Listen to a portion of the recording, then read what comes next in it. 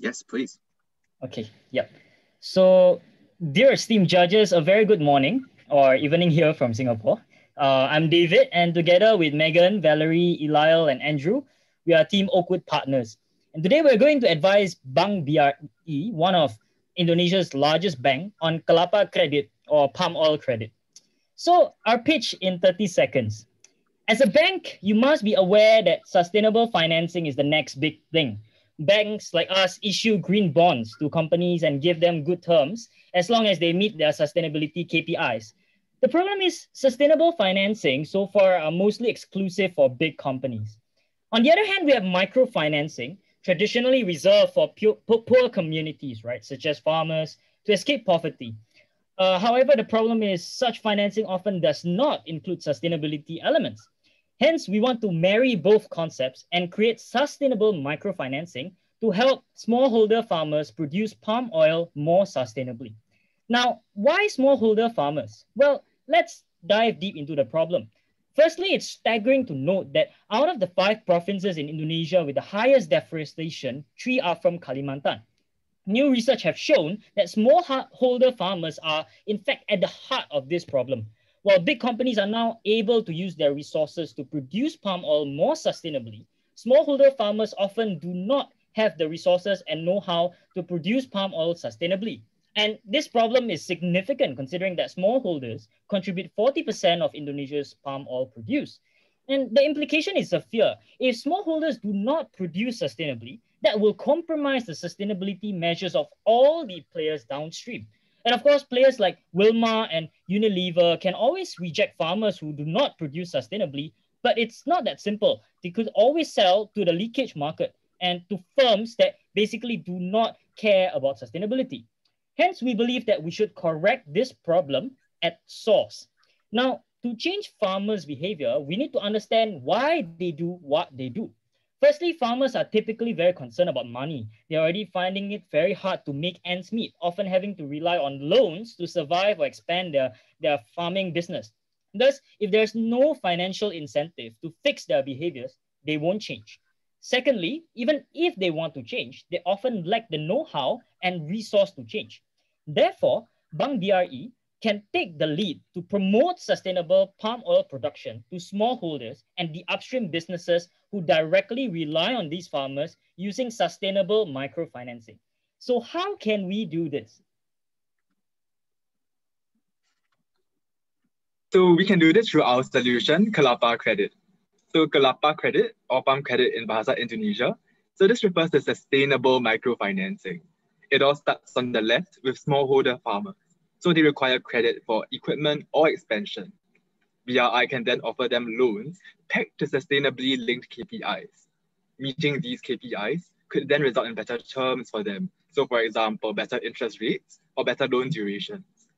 So this would result in what you see in the right, sustainable solutions, where smallholders are incentivized to use sustainable solutions to get these better terms.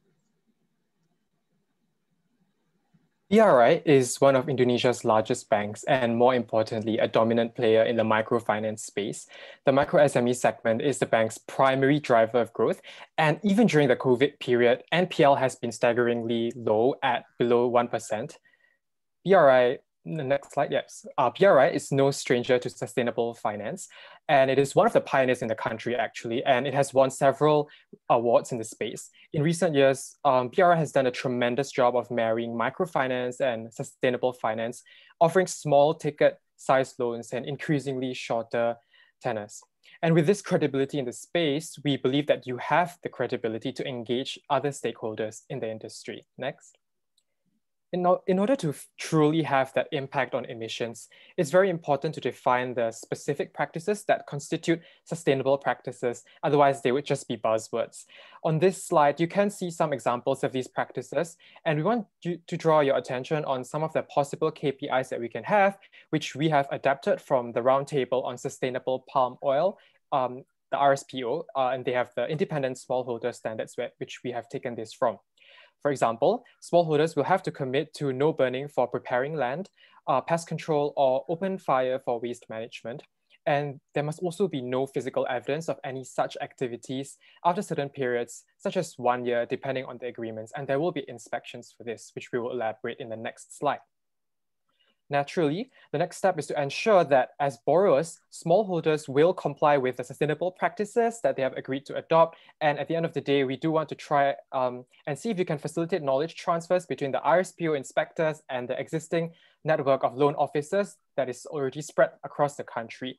And we also have existing data infrastructure from the debit cards that BRI already offers to farmers, and we do intend to leverage on that for our solution. Next slide.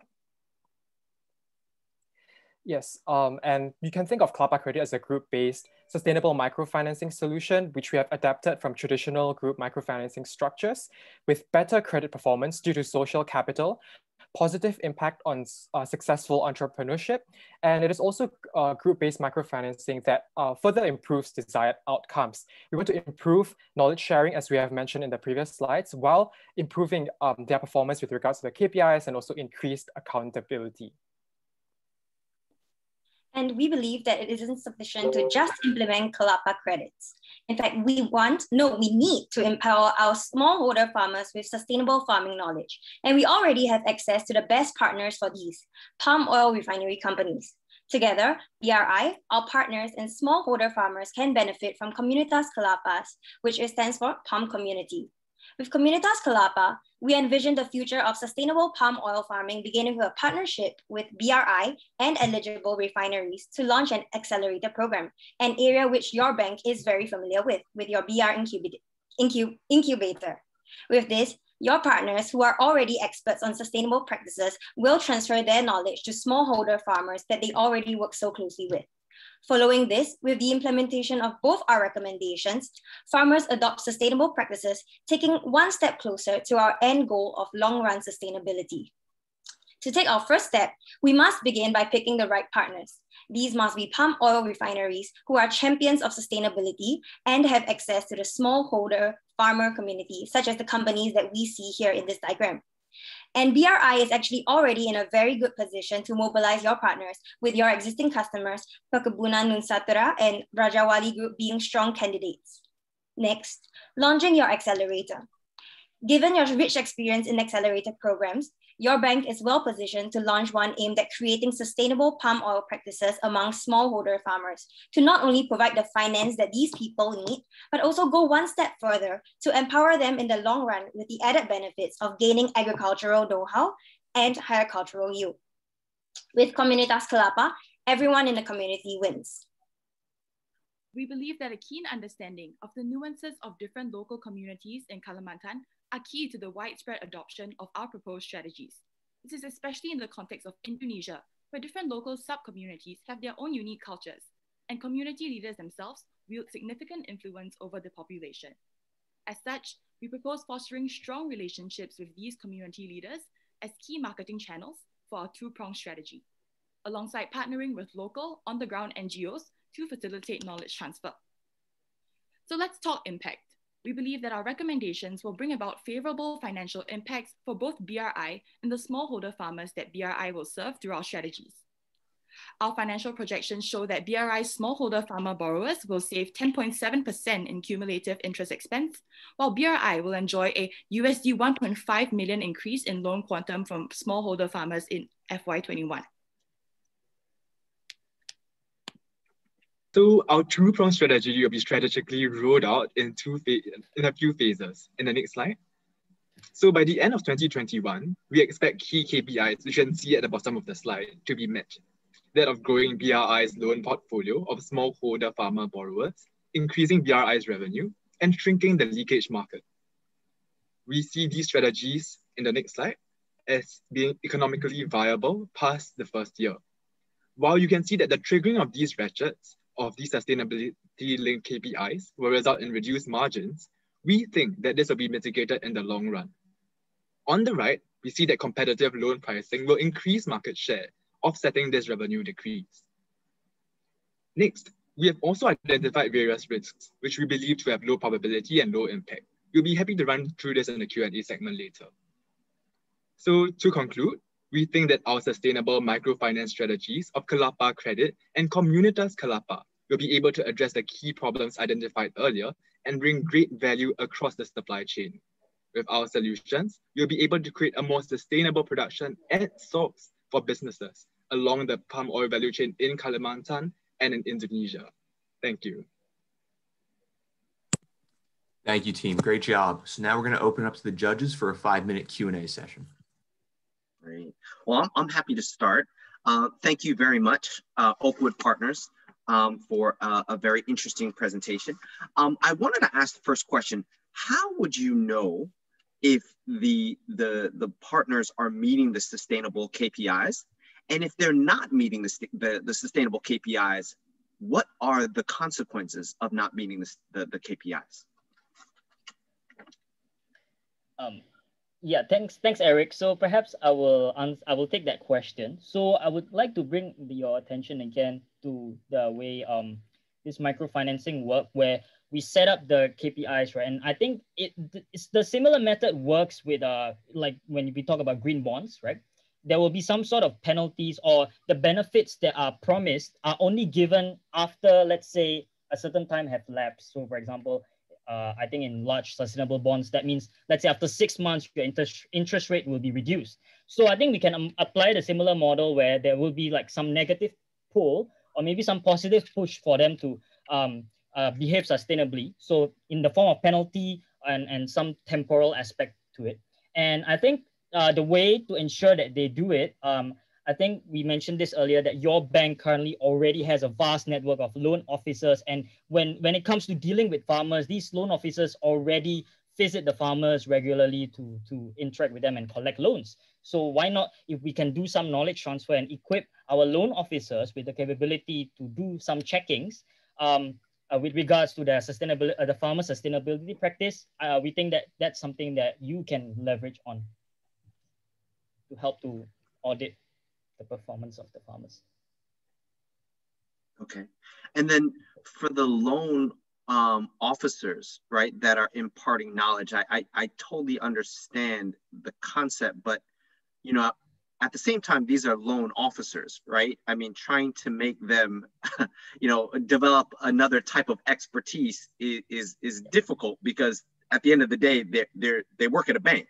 How would you deal with that issue?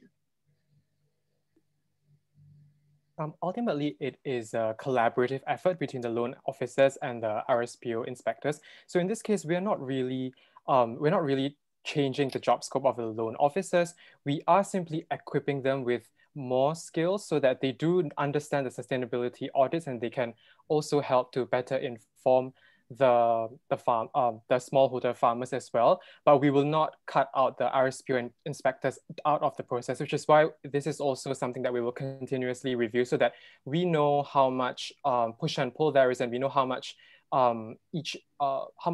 each of them will have to take on in this collaboration, so that ultimately what they can do is that they can work together to just ensure that the smallholder farmers know what to do to meet their KPIs. Also, not to forget that we plan to engage local NGO partners who are knowledgeable in this area as well in the initial rollout. So yeah, I'll allow my other judges to have an opportunity to ask some questions. I have 2 questions. First, I wonder, have you looked at how this is going to affect women versus men? What percentage of smallholder farmers are women? What are their roles? And will the bank create different criteria for women versus men, or is it exactly the same? That's the first question. Yeah, I think on that note, actually, interestingly, there has been a research by Singapore Institute of, I think, Humanitarian Studies that I think there are several pilots that has been done in Indonesia with regards to smallholder financing. And interestingly, they have shown that it benefits women farmers more than men. Perhaps because the gap is a little bit, there is a lot of opportunity to be done, because in Indonesia, we think that gender inequality is still a big issue, and that comes down to the rural areas. But of course, that is very contingent to how we select our KPIs as well, right? So if we are being very intentional in the way we select our KPI and the way we select who do we want to support with this program, then definitely that's something that we can mobilize in that sense, in terms of but that depends on how we select our KPIs as well. So yeah.